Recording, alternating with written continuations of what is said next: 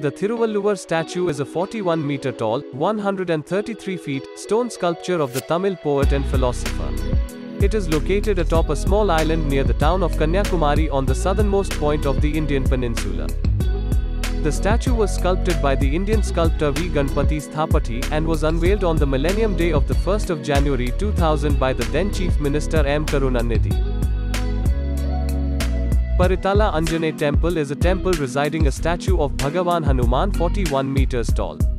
The temple is located in the village of Paritala on NH 65, approximately 30 kilometers from the city of Vijayawada, Andhra Pradesh. The statue was installed in 2003. Hanuman statue at Madapam, Srikakulam district, Andhra Pradesh is 176 feet tall and the budget of this construction was around 10 million rupees. The statue was completed in 2020. The Statue of Equality, also referred to as the Ramanuja statue, is a statue of the 11th century Vaishnavite saint Bhagavad Ramanuja, located on the premises of the Chinna GR Trust at Muchintal, Hyderabad. The statue was made in China and purchased by the trust to commemorate 1000 years since Ramanuja's birth.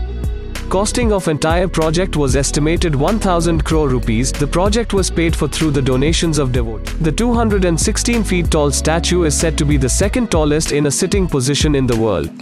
It is made of Panchaloha, an alloy comprising 5 metals: copper, silver, gold, zinc, and titanium, of which copper comprises 80%. Statue of Unity is the tallest statue in the world.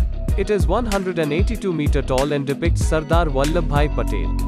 Vallabhbhai Patel, endeared as Sardar, was an Indian statesman. He served as the first Deputy Prime Minister of India from 1947 to 1950. It is located in the state of Gujarat, India, on the Narmada River, facing the Sardar Sarovar Dam 100 kilometers southeast of the city of Vadodara. Construction of the statue started in October 2013 by Indian company Larsen & Toubro, with a total construction cost of 2,700 crore rupees, 422 million United States dollars, and was inaugurated by the Prime Minister of India, Shri Narendra Modi, on the 31st of October 2018.